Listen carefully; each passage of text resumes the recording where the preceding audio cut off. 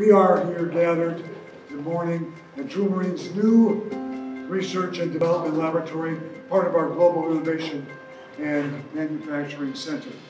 We signed a 30-year lease for this facility. 30 years we've committed to being here in Waterbury at this facility. What you're going to see today is only phase one, it's just the beginning.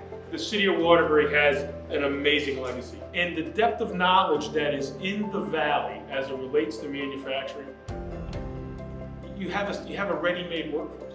We have hired a tremendous amount of local talent right here. A year ago, this 99-year-old company, TruMarine, had 0 employees in the state of Connecticut and 0 presence.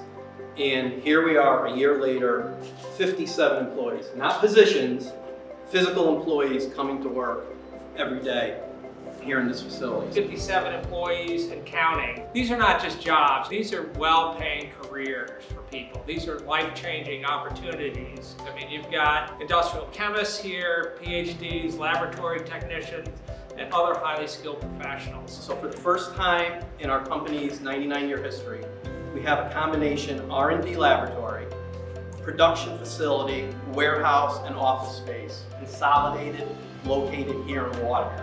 Location's fantastic for us. We can make product here, we can drive it from our Canadian ports all the way to Norfolk, Virginia. It's perfect for us. Water. High quality water is a major ingredient in almost all of our products. All the high quality water we could ever ask for here in Waterbury. I talk about a lot success and sustainability, and you cannot do that unless you have a government that wants to support investment and cut out the crapola of politics. So I got credit for the vision.